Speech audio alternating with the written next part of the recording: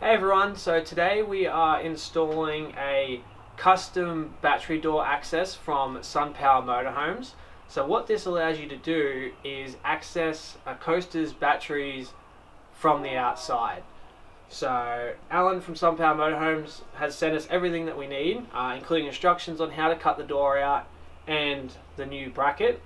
So this new bracket, they make it from the normal coaster battery sort of mount or base, but all it does is just drops it a little bit lower. You then cut a hole in your side of the bus to make like a door, and then that just allows you to get the batteries in and out. So yeah, he sends you everything you need, or they do it up in their shop in Queensland, but they've sent us everything we need, template to cut it out, instructions, all like the hinges, pop rivets, pinch welding, everything. Says to use an air hacksaw or a reciprocating saw. We don't have one of those, so we're going to try and do it with a grinder and a normal hacksaw. But if you've got those tools, it's probably going to be better. So yeah, see how we go.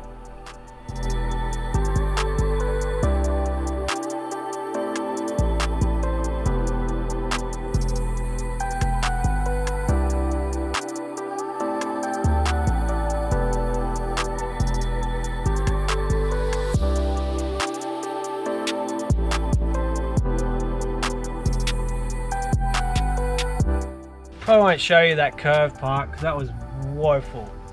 We don't even have a jigsaw. Like a jigsaw would work, but yeah, you definitely want like a reciprocating saw or something rather than nothing like what we had. Let's see how well we did.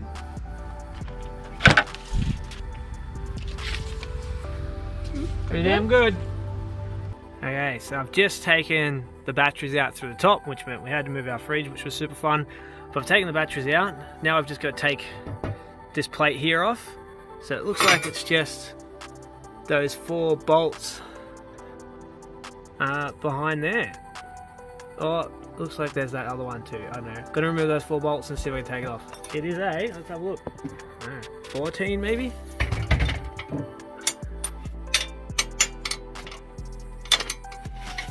Guessed it. Looks like it's size 14 bolts. Alright, so gonna remove them. So that's what it looks like after it's out. And you just have 4 of these nuts and bolts. So we've just put it back in the box that the new one came in, because now we ship it back up to Sun Power Motorhomes and they use it to make the next one. So as you see, we couldn't get this bolt out, so we just grinded it. I hope they don't mind, and we'll just buy a new one. You've got the old one off, you're just going to take the new one, and see how the new one's got these higher bits on? So these 2 holes are just going to fit in the same spot that the bottom 2 holes came from of the old one. So yeah, I mean that's all it does, it just kind of drops it this little bit here. So yeah, I'm just going to put these back on with the same bolts.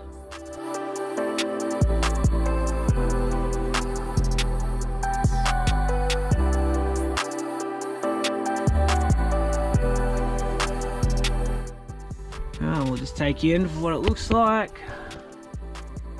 So that's the new mount. There are the bolts.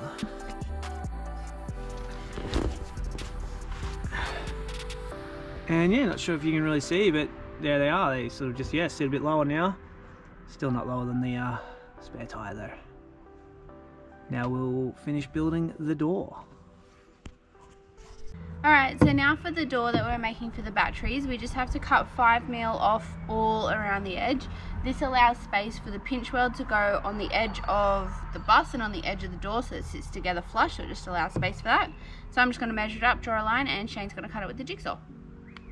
So I've also just drawn the lock cutouts, just because it was probably easy to do it while the template fits the whole thing.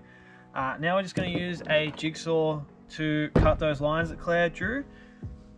So the thing says a reciprocating saw, which we didn't have, so we struggled really hard to cut this out. We went to Bunnings and asked what they thought would be best, a reciprocating saw, a multi-tool or whatever, and the guy just said a jigsaw. He said a jigsaw is the best thing that you can use to cut curves and cut like the bus and that sort of thing, which goes against sort of what I said when I cut out a hole in the bus previously, where I was like, don't use a jigsaw, because I scratched all of the outside. And he's just like, just masking tape it up and use a jigsaw, you're gonna get the best cut. So yeah, that's what we're gonna do. So jigsaw hopefully will work.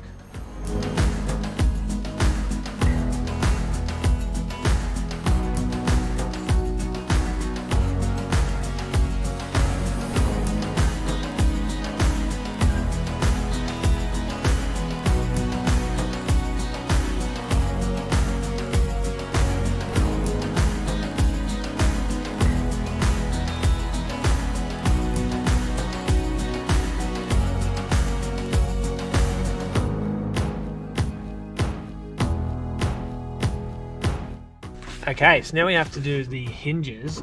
So you've got to cut the pinch weld out. So it says 75mm from edge to in, so to the center of this, so that'll be about there. And then 75 on this side too, which will be about there. And then I've just got to measure the center, and then that'll be the next one. Then we've got to cut out this much so the hinge can go in, and then it'll go about here, by the looks of things. I'm still not entirely sure how far up or down it's supposed to go, but that looks about right. I'm just going to try cutting it with pliers. I don't know if it's going to work, but we'll give it a go.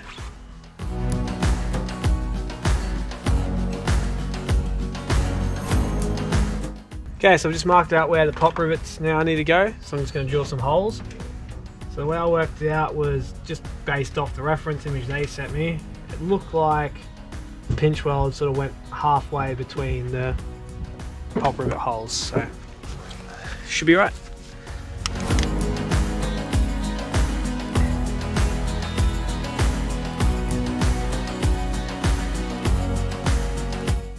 There's one, two more.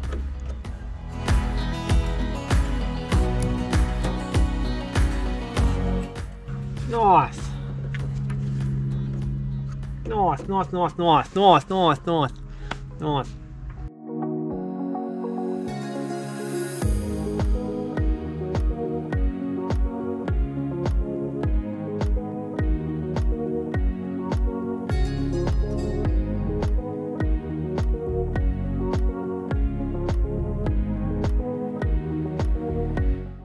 Okay, now we're putting this little latch up here. It's designed to hold the door in while you're working on it, so like that. So we just marked where the holes are going to go, and we're just going to put some pop rivets in. So we just attached the door stops on both sides. So you want to line them up with the holes for the locks that we cut out earlier. And then I've just overhung, the instructions said 10 centimeters. It didn't really look like enough, so I've overhung 20 centimeters. And then I've sort of marked 50 centimeters in, you know, drilled a hole, marked on the silver bit, drilled a hole in that, and then pop riveted, and then just done 2 pop rivets each. That's how they're attached. See if I can show you the back. That's just how they are on the back there. So the pop rivets only just fit. But yeah, we found the holes that we cut out for the locks to be too small, so we just had to cut them a little bit bigger. So I think we made them 3 centimeters by 7.5 centimeters. And yeah, now you just grab the lock, which is like that when it's open, and you want the locking mechanism on the inside, and then it just sort of pushes in. And we're just now going to silicone around that to hold it in place. That's just it, siliconed. We siliconed the outside, silicone the inside, which is not as neat, but it doesn't need to be. Okay, so I've just put the batteries back in and put all the wires back together. Because it's now dropped, I actually had issues with the negative wire. I'm just trying to get you in there. I don't think you're going to be able to see it, but there was an earth that goes up to that very top hole there that you can sort of see that's a bit faded where there was a bolt.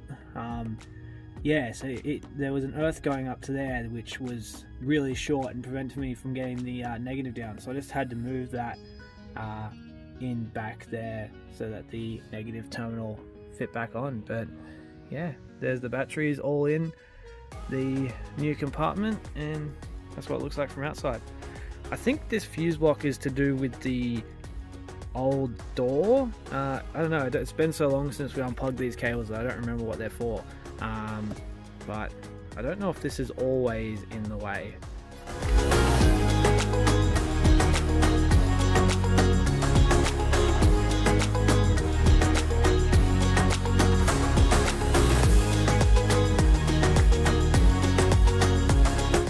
Last thing I did was get some spray paint of the Toyota Coaster white colour and just sprayed over that fiberglass bit that I accidentally damaged to make it look nice again.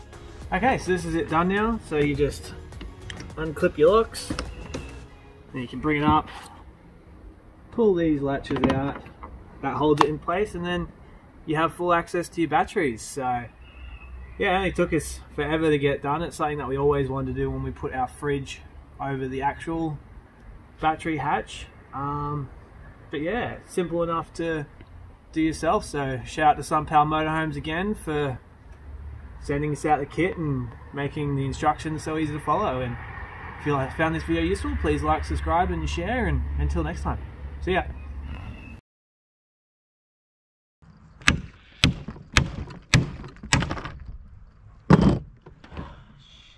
Oh no.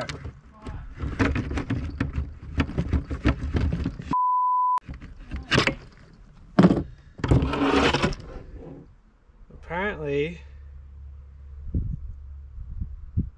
that's like covering a hole. Because it was coming off.